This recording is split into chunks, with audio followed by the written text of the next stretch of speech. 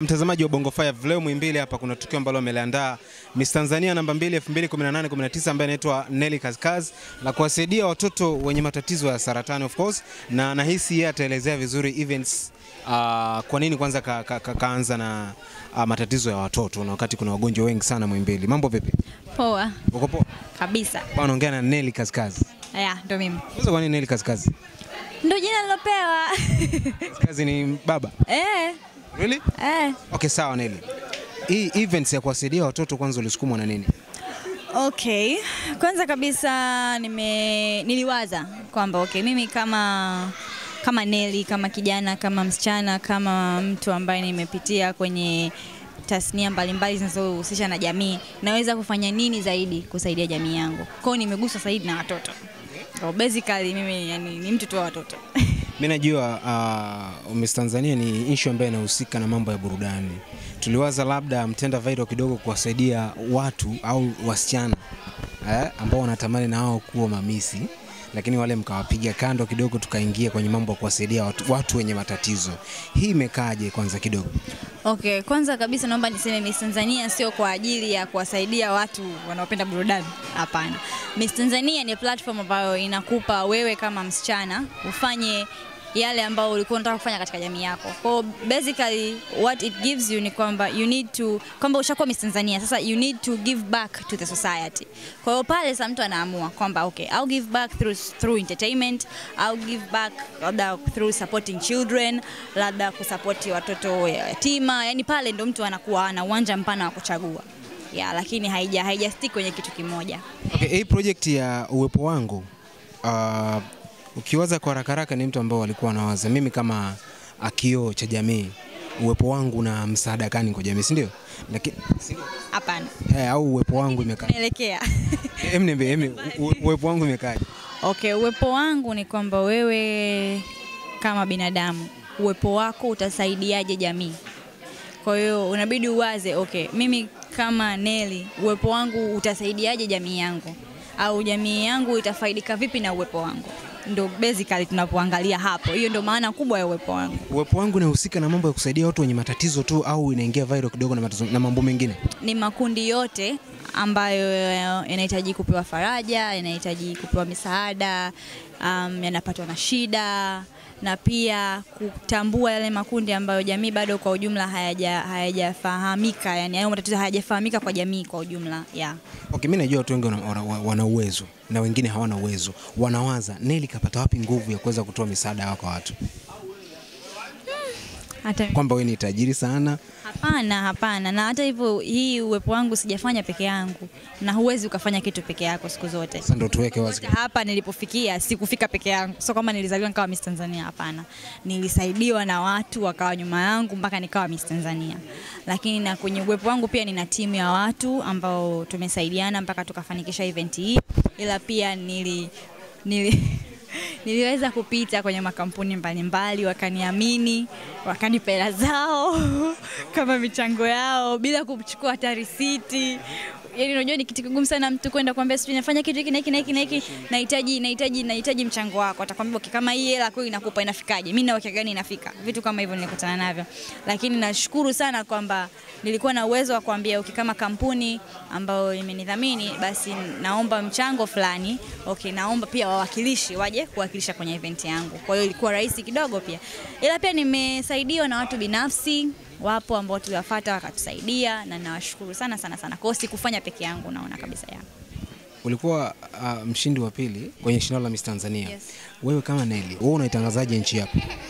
Mimi naitangazaje nchi yangu? Kwanza kabisa uwepo wangu natangaza nchi yangu. Pili kabisa platform nilopitia kama Miss Tanzania mshindi wa pili natangaza nchi yangu. Lakini tatu, kwa mataji niliyoshinda katika Miss Tanzania pia natangaza nchi yangu. Mimi ni ambassador wa TFS, natangaza kijani ya Tanzania. Kwa hiyo pia natangaza nchi yangu.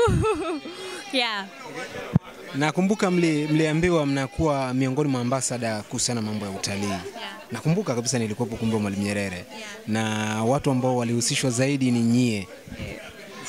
Kweli kabisa. Lakini siku zinavyoenda labda tunaangalia ndugu zetu inakuaje, wanaanza kutangazia wapi?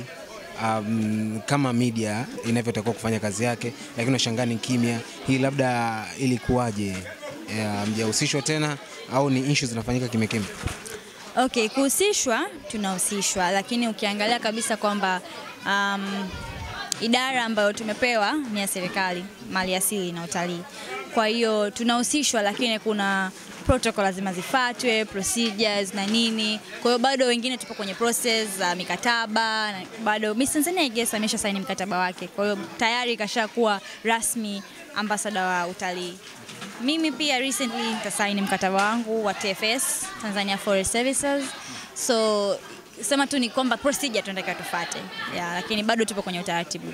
Dada zetu wengi sana wameshiriki kwenye mashindano ya Miss Tanzania. Wengine wameshinda, wengine hawajashinda. Lakini inapochukua miaka 5, kwa mfano wewe, miaka 5 kwenda mbele, huaga madada zetu wanatugeuka. Wanakuwa tena sio kioo cha jamii. Wanakuwa Miss Tanzania wanageuka sasa kuwa maadui kwa jamii, kwa sababu vitu ambao wanaendelea kuvitangaza vinakuwa haviendani kabisa na jamii ambayo inawazunguka na watu ambao waliwapigia kura na kuwasupport kwenye wakati wanashindania Miss Tanzania. Kwa kuona ulizungumziaje kwanza hili? Okay. Naomba nianze kulizungumzia kabisa. Unajua unapokuwa unaingia kwenye mashindano ya Miss Tanzania, unakuwa unaingia na nia fulani kwamba unashinda ili ufanyeje ili uweje. Na kila mtu anaingia na nia yake, akili yake, mawazo yake. Na yale huwezi kuyabadilisha. Kwa hiyo ikitokea kama alikuwa umeingia na kwamba mimi naingia Miss Tanzania niwe superstar, akishinda atakuwa superstar. Wewe hukutegemea kuwa superstar? Sikutegemea. Unategemea hutegemei kabisa? Sijui. Wewe ni superstar mpaka sasa hivi? Sijui, labda ndo nimekuwa superstar kwa vitu ninavyovifanya, yani sijui, ila mimi nijitema. Nelly, uone mkubali Miss Tanzania yupi? Be honest. Mbona wengi sasa? No, nitajie watatu. Watatu. Sofia Bihanaku ambaye nimemwalika leo. Tuambie Watanzania wengine wamjui Sofia Bihanaku ni alishinda lini Miss Tanzania hivyo? Okay, alishinda Miss Tanzania 2004 I guess. 2004. Unataka kunifanya nitaje historia mbona sasa? Labda nimuulize. No. Okay, 2003. Yeah. Faraja, Nyalandu. Namba 3 Sumari. Miss Tanzania wakoko ni watatu tu. Yeah. Unahisi kwa nini hawa wamekuwa kipaumbele kwa? Kwa sababu kwanza ni watu ambao nimewafuatilia kwenye tokea naingia kwenye tasnia hiyo. Kwa hiyo naamini kwamba kwa njia walizopitia na mimi naweza nikajifunza kitu. Ndio maana niko hapa leo hii pia. Yaani njia walizopitia kivipi? Yaani kwa vitu wanavyovifanya, shughuli wanazozifanya kwa jamii of course. Wewe una miaka mingapi? 23. 23. Nimetimiza jana. Okay, umefanya vitu vya mtu ambaye ana umri wa miaka 30 40. Hapana. No. Kwani miaka? No. Unahisi kuna wasichana wangapi ambao wana miaka 23 wafanye vipi? Sio kwamba hawawezi. Unahisi nini ambacho kinatatiza? Watu walioshiriki Miss Tanzania walikuwa mmoja wewe? Okay. Naweza nikasema kwamba unajua kuna ile nafasi. Pengine wanahisi kwamba hiyo nafasi bado wao hawana wakati tayari anayo. Unahisi wewe nafasi ilitoka wapi au ujasiri utoka? Mimi nilikuwa nao. Nao. Sasa naanza ya mashindano ndio huko nilikopata huo ujasiri. Yaani huko juu kwa juu mpaka kitu ambacho namaanisha. Okay. So basically naweza nikasema labda pengine ni maamuzi, pengine ni wameona kwamba hawawezi, pengine wanajiona kwamba ni watoto. Unajua kuna yani kwenye kukuaji kila mtu anakuwa na knowledge yake mwenyewe.